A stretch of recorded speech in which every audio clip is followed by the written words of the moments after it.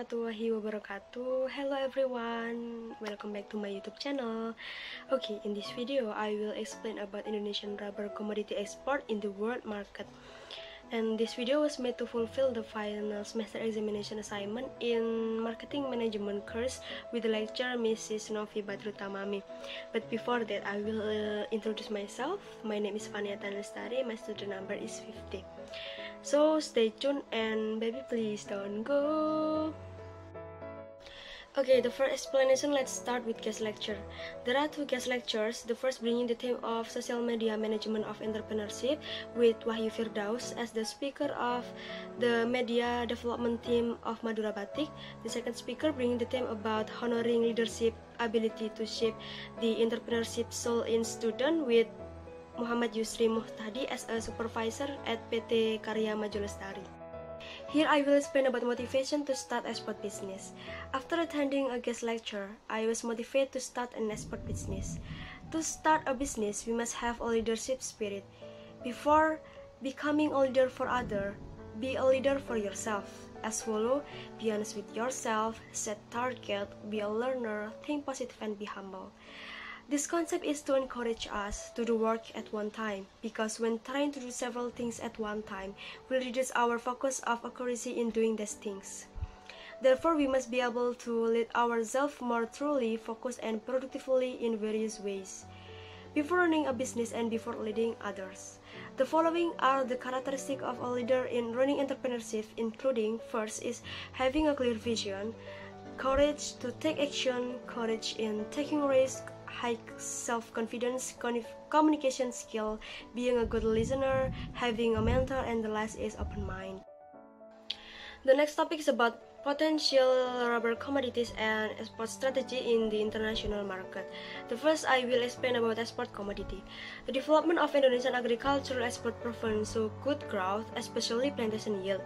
One of the leading export commodity that is the target of development because it has a very broad market potential is natural rubber.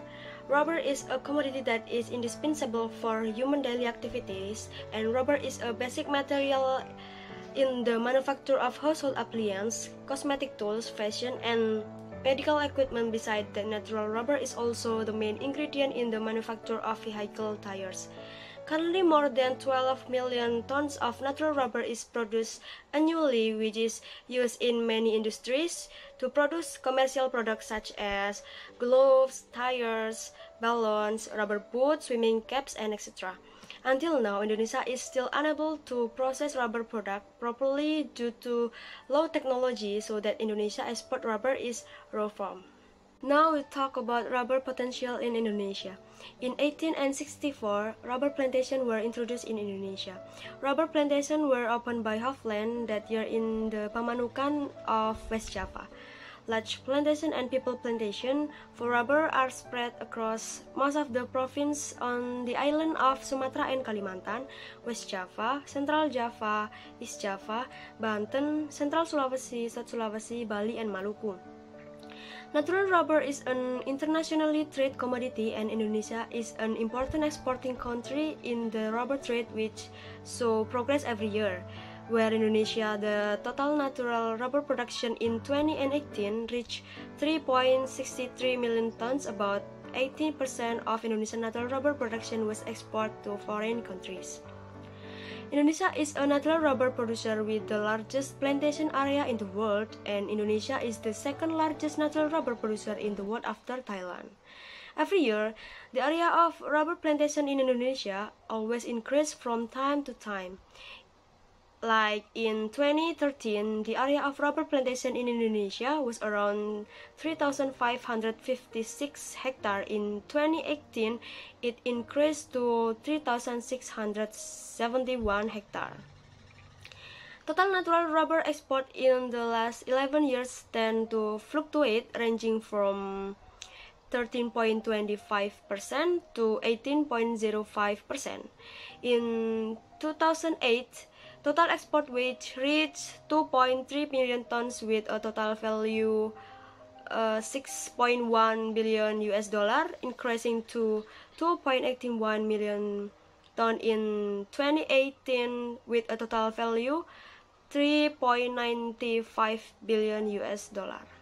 Here I will tell you about rubber competitiveness potential. Based on the calculation results, it was found that the competitiveness potential of Indonesian natural rubber, which was calculated using the RCA analysis technique, namely the RCA of Indonesia as one of the second largest natural rubber producer in the world, was 31.8 in 2018. It was found that the result of Indonesian natural rubber market share was 29.1 in 2018, which was calculated using market share analysis technique. So in 2018, Indonesia was in second place. The main challenge faced by the national industry at this time is the trend of declining industrial competitiveness in the international market, especially plantation products that are exported in the form of raw commodities or semi-finished products. Indonesian natural rubber industry is no exception. This industry faces many challenges related to structural weakness of the industrial sector, such as weak linkages between industries, both upstream and downstream industries, limited production capabilities, and technology for the transformation of semi-finished goods into product with higher added value. The last topic we talk about rubber export strategy.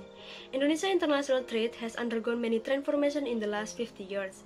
Therefore, the competitiveness of Indonesian rubber commodities need to be increased so that rubber sales in the global market remain stable and are expected to increase every year. The following is a competitive strategy for Indonesian natural rubber export in the international market are: the first strategy is increased productivity of natural rubber. The low productivity of Indonesian natural rubber greatly affect Indonesian natural rubber export. The strategy to increase productivity is important for farmers amid the current decline in commodity price.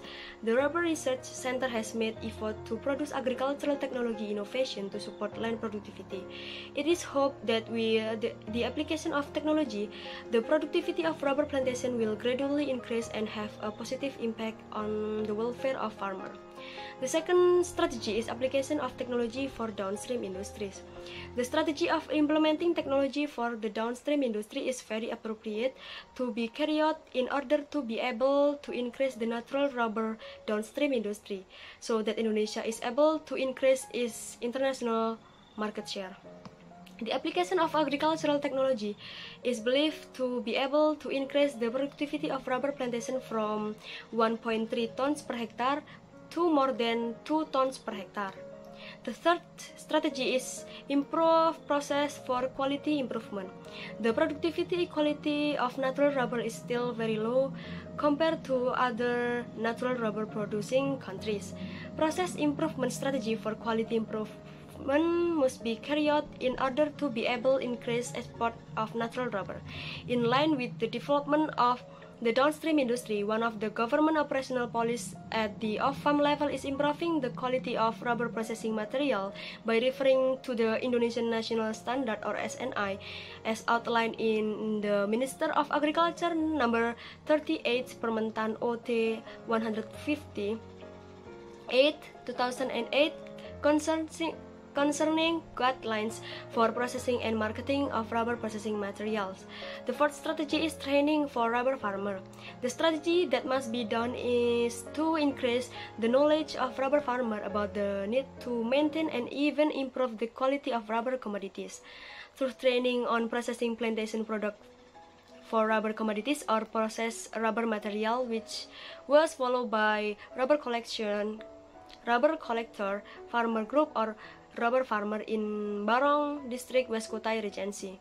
So far, farmers only think about wage or productivity without paying attention to quality according to international trade standard. The fifth strategy is use of superior seed. To increase the productivity of rubber, the use of technology such as stump clone rubber settling, which have high productivity, still need to be increased. Farmers need to be supported to change the use of local seed derived from natural plucking with stump settling. For the successful expansion of the use of superior seed, it is necessary to pay attention to the factors that are considered by farmers to adopt superior rubber seeds. The sixth strategy is rubber garden rejuvenation. Rejuvenation is done because the rubber trees are old, rubber produced by old trees will experience a decline in price. The last strategy is revitalization program. To increase the rule of rubber again, it is necessary to carry out a rubber plantation revitalization program. With the plantation revitalization program, it is hoped that the development of smallholder rubber plantation can be carried out with good support from the government. Okay, that's all about Indonesian rubber commodity export in the world market that I can explain to you. I'm so sorry for my mistake, and the last say wassalamualaikum warahmatullahi wabarakatuh. See you.